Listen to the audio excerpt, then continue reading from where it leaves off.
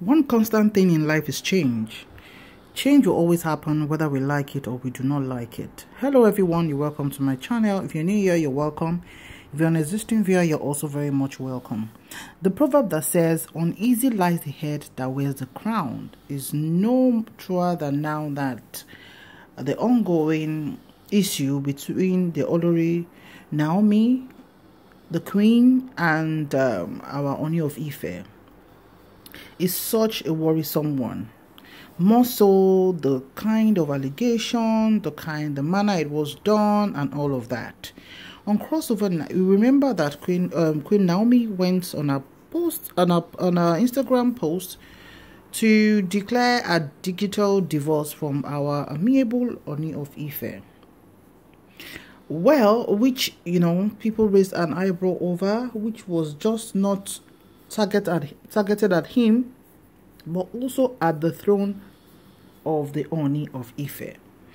Now, at the point, people were saying, oh, she was back to the palace. And yes, at one point, we now discovered that she's not back to the palace, but that there were discussions going on by the Deji of Akure and other chiefs. But for now, as at the time of this report, Olori is yet to be back as at the 31st of December and the 1st of January 2022. Whoever will have told us in the last few weeks or last few months that the Ooni will be celebrating its Christmas and New Year in this manner, I'm sure nobody will have believed it. Now, Ooni had to do his crossover night at Esther, Madam or Prophetess or Pastor Esther Ajayi's church, where he preached also and shared his experience as a Keruba and Seraphim member right from when he was a child. He even sang a song. It's a faith-based strong about how, he started his journey in Christianity.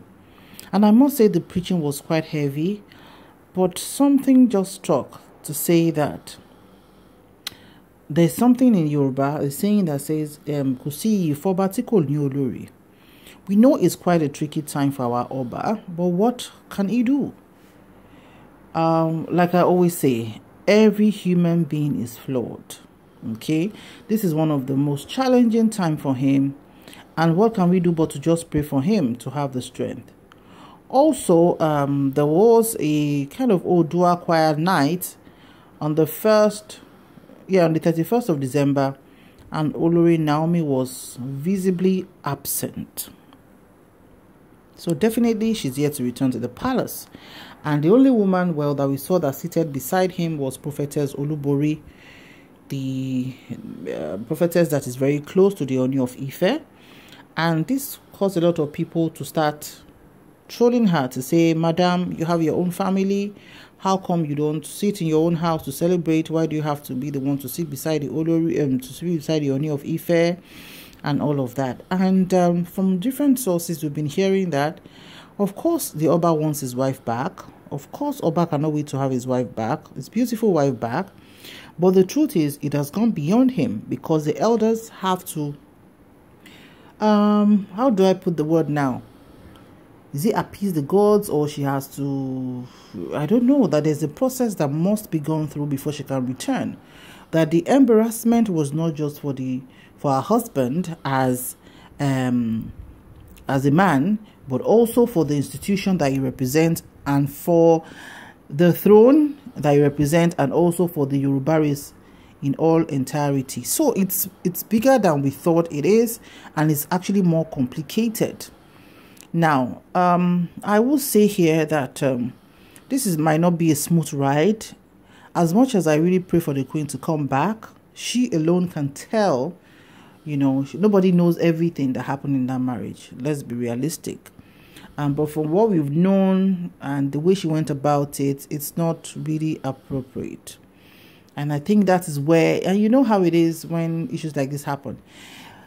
It's easy to kind of negate what triggers the action, but the manner at which it was expressed was not appropriate enough. I think There's a way even that couples, divorce each other and they can now come out to say, oh, we are no longer together again, and the other party is not caught off guarded. So I believe that our Ooni was caught off guarded in all of this. It wasn't expected at all. It wasn't thought through. And that's why I think that Naomi's elders, Queen Naomi's elders, will have done, something differently. I'm sure the queen would not have gone online to do this without the knowledge of her mother, regardless of whatever the king might have done to her.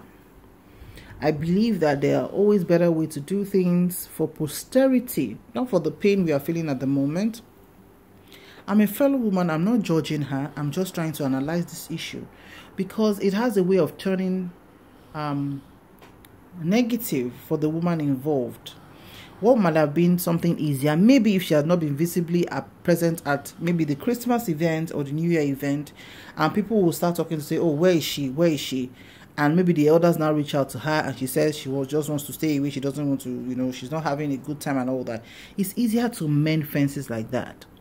But in this manner where, what she's done now is a crime, in quote, against the Yoruba race, against the throne of Oni and all of that, it has become so complicated. And from what we heard, that some elders are saying she should sit down where she is, she shouldn't come back and everything. And I'm just thinking, and a lot of people will say, Tadenikawo, the prince, the only product of the marriage, that should be retrieved from her because Oriadeki is Sunta. This is a big one. This is a 1-year-old child who definitely has to grow with the mother, because legally and even morally, you don't really take a child away from the mother. And from what we are hearing, the other Ayabas are having a field day, happy that their strongest competitor is out of the way. If it's true, only God sees the heart. But the thing is, would Tadenikawo be left with Olori Naomi? Or would it be a case of the child has to grow in the palace? So this is quite complicated, and I really feel, sad that all this are happening to our dearest Ooni of Ife, because if you must agree with me that no man is perfect. Of course, every man has his own flaws, but being heartbroken in such a way, it kind of break up like that, I'm telling you, it's not easy. So as the man is carrying on strongly, at least he was able to come out to perform, to preach at the crossover night and also at the Odua choir administration. We know that under him, he knows what is going on. He knows where the shoe pinches. And for a man who has serially had women leave him, like the former Olori Wuraola Zainab Butiti, and the first wife, what's her name again? I think Bombata, Olubukola Bombata, who also left him. So it's quite worrisome for him to now know that, okay, is that the way a woman would just take a walk? Despite the royalty, the Rolls Royce, Bentley, jet life, and beautiful makeup, the flashiest clothes and all of that, meeting dignitaries, dining with the high and mighty, both home and abroad, and all of that. But when it comes to that point when a woman is not feeling it anymore, she can't take a walk. So what would be the fate of Olori Naomi after all of this? And the fate of the child who is the most innocent out of all the situations. So are they going to make it easy for her to come back? And on what terms are conditions? Because as we see now, it's not as easy as we took it to be. So what terms will she be given? How will it be taken? Is her husband ready to have her back? Are they going to make sure they're going to make it work? Because honestly, it's not a pleasant sight, as the Yoruba culture dictates, to see the Oba without his Olori beside him. The Oba would always have his Olori beside him, and even if they had an amicably agreed separation, it would have been a lot easier. All right, but this digital way of divorcing each other, I don't really agree with it. Because even for a boyfriend and girlfriend relationship, I think it's mean, for lack of a better word, for any man or any woman to divorce or break up with the other person. I think it's too tough. Nothing is still better than having a one-on-one discussion. So what's your opinion on this one? Are we going to be seeing Oni sitting alone at events without an Olori beside him? What choice does he have? As we enter this new year 2022, my heartfelt prayer for our Ooni of Ife is I continue to respect him, I continue to regard him. I know this is a phase in his life, and I believe he's going to come out strong. I also pray for Olori Naomi. Of course, a lot of things have been revealed that are not supposed to be out there, and how she's going to manage through. And she's been doing well by keeping quiet, and which is what she should do for now.